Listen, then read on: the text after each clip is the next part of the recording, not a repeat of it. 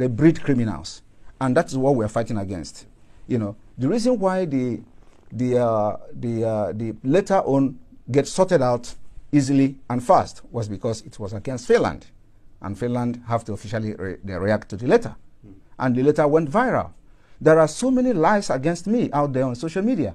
Nobody could come and say it is not true. Okay, so that is, and those lies, when they continue to say it and maintain it, it becomes truth when nobody debunk it. You talk about criminals. Do you think the candidates for the presidency are criminals? They are all criminals. Yes, all of them. Even Peter Obi. Peter Obi is a criminal. But he's a southerner, isn't he? Like, he doesn't. like I am not you. a tribal. Listen, I'm not a tribalist.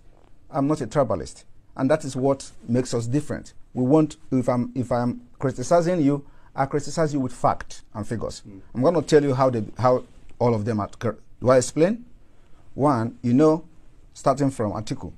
Atiku was indicted in the United States for money laundering. He's a criminal. How do you think if Nigeria is a United States, Atiku will come back and start contesting with the criminal record he has had for money laundering? Tinubu was indicted in the United States for drug pushing.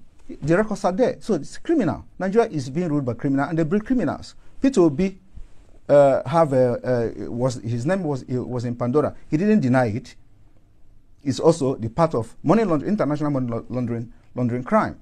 He has $15 million in offshore accounts. But surely Obi, being a southerner, is on the side of your people. That is the problem. Why must you have somebody that have to be in the side of my people? That is the dangerous diversity that have brought us this far, because it will never work.